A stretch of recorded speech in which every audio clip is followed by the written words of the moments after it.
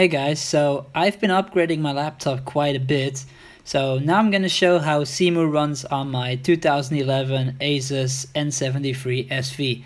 So as you can see, the game runs very different than it used to run. But that's not really because of the hardware that I changed. It's actually because I'm using a very old version of vloodz speedhack. And this is not the one he's working on currently, but it works for me at least. The thing is, it only changes the speed every second. So if I enter a menu, it takes a second before it changes. As you can see, it's still sped up right now, but then it will slow down. Now it's slowed down. So it does change the speed, and it's dynamically, but it just doesn't do it every second. It does it only every second. So, but the game is very playable because of this. So for the upgrades that I've done, I've upgraded my 2630QM2 to 2.9 gigahertz processor to 2760QM that has 2.4 and 3.5 turbo boost. In this video, it's running at 3.2 gigahertz. And my temperature is now down to 80 degrees because I'm using a Opolar LC06 as a cooling booster, a vacuum cooler that is. So that gets my temperature down from 90 to 80, even 78 to 80. But yeah, the speed pack with my, also yes, I've got a new video card. So I have a GTX 970 from MSI now, also overclocked.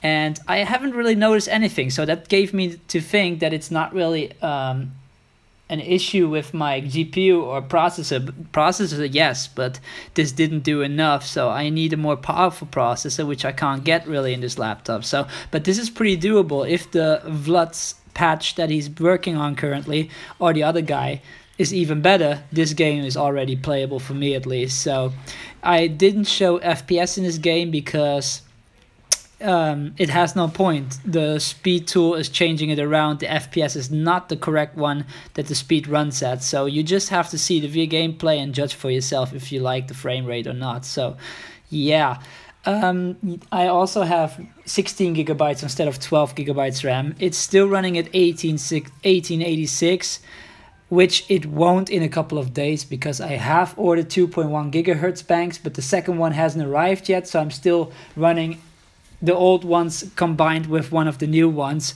which gives me 16 gigs, but only at 1866. So yeah, maybe that improves my FPS too. I don't know yet. I will see. But as you really can see, the game is very good at the moment. And if the banks improves my FPS by 1 or 2 FPS, that would be great. So what else did I upgrade? So I have a cooler.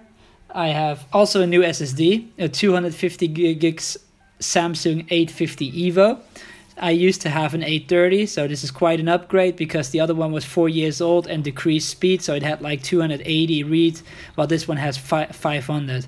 The 280 was not that the 830 could. It could run at 440, but time decreases the SSD, so yeah, it died. The GTX 970 and the processor, so that's pretty upgraded, and the gameplay is much more smooth due to vloodz his patch.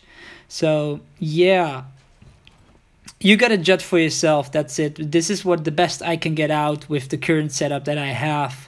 I can't wait for vloodz real tool. It should run really great, but I will just let you enjoy the rest of the gameplay, and then you can see. I will note my specs in the description and also all the things that I've done. So that's that.